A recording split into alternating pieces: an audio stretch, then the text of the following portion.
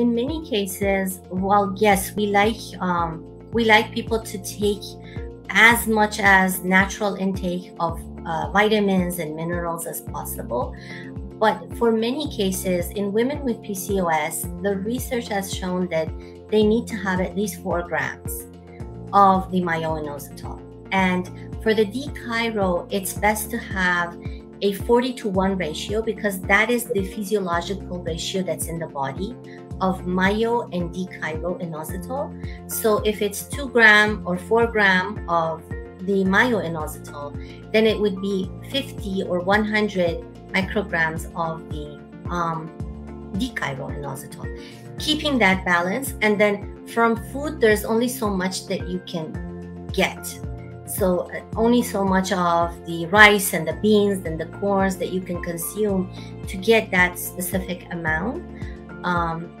So it's always a good idea. I believe that, again, this is like the diet. Maybe it will not work for everybody, but I've seen many women with PCOS that just adding this simple, supplement to their regular, regime of whatever they're taking is really helpful in getting their ovulation back on track, getting the menses back on track.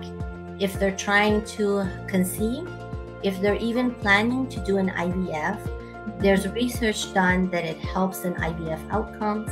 66% of women that were taking inositol combinations had ovulation after 6 weeks.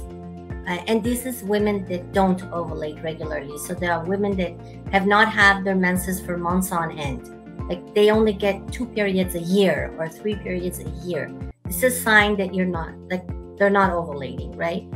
So after 6 weeks, it usually comes back on track, ovulation happens, and then in many cases, either automatically they can conceive, or with a little bit of intervention, they're much more successful in conceiving and also carrying the child to term, because miscarriage is also a problem. So that inositol combination also helps during pregnancy to help them carry to term. That's another factor.